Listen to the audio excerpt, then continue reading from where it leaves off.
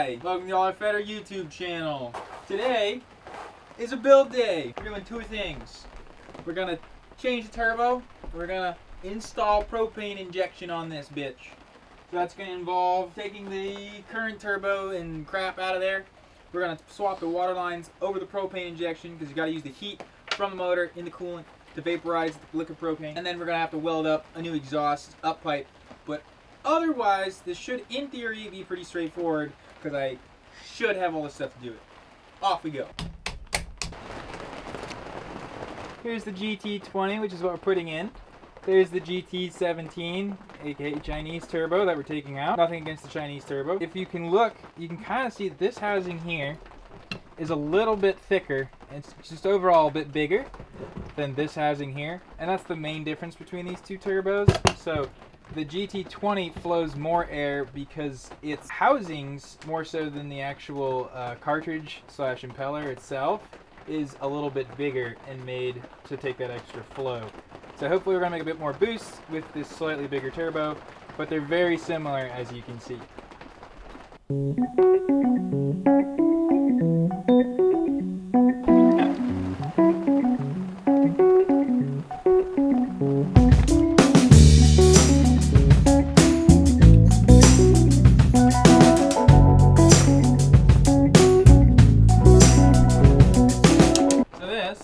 Is a wastegate actuator that came off of this turbo. Normally, I'd want to leave this on a turbo, but the way I'm clocking this, and by clocking, I mean setting this face with relation to this face with relation to the oil fittings. The way I'm trying to clock it, this doesn't fit or line up with the actual wastegate, the gate. So, we're not going to use it.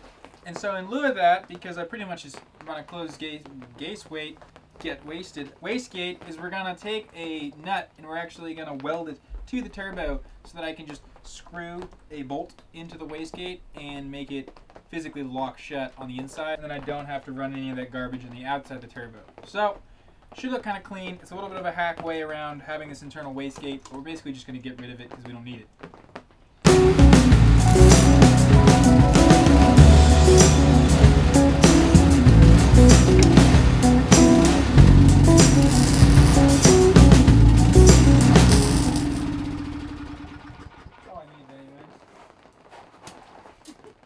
So you can see, you can't really, but down in here is the actual wastegate actuator, or the flap is right there, and that gets triggered normally off of this piece here. So all I did is I welded a nut to the inside of this exhaust flange, and then I put this bolt through it. So the bolt presses directly on the back of that gate, and it's not going to open now. This turbo no longer has a wastegate. Perfect. So you need access to the back, so you can't put it there because I don't want to try to take the fender off and put it on.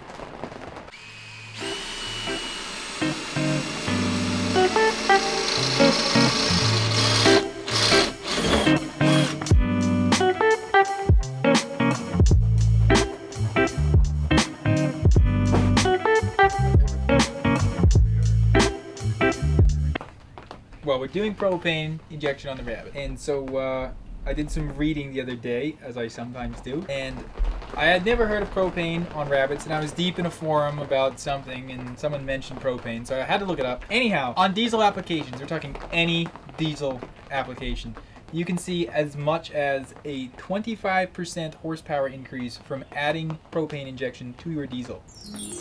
Any application.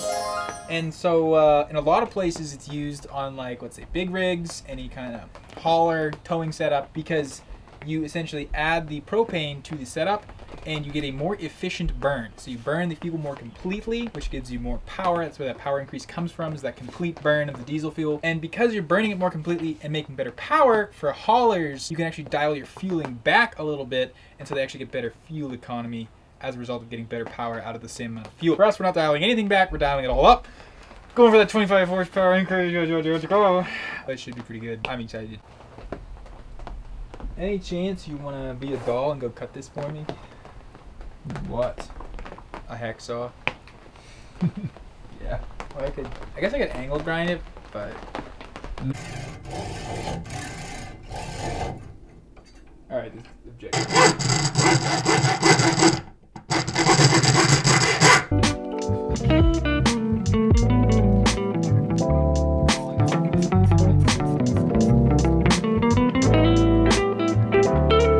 Alright, we just installed GT2052 Turbo. Honestly, went better than expected. Though I guess I have a broken manifold now, so I have to take it all back apart. Do that another day. And I installed the propane. I didn't wire it yet. It's not functional, but it's all in there. So the tough part's done. Right now, I'm about to test start with it still on stands.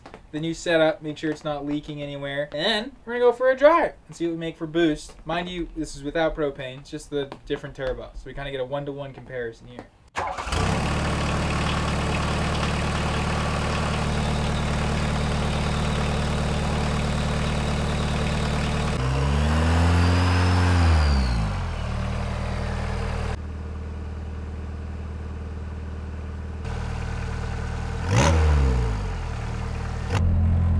Give this thing a test drive.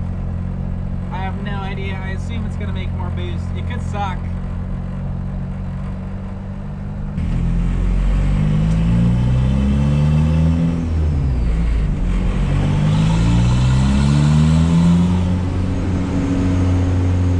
Seeing some round here.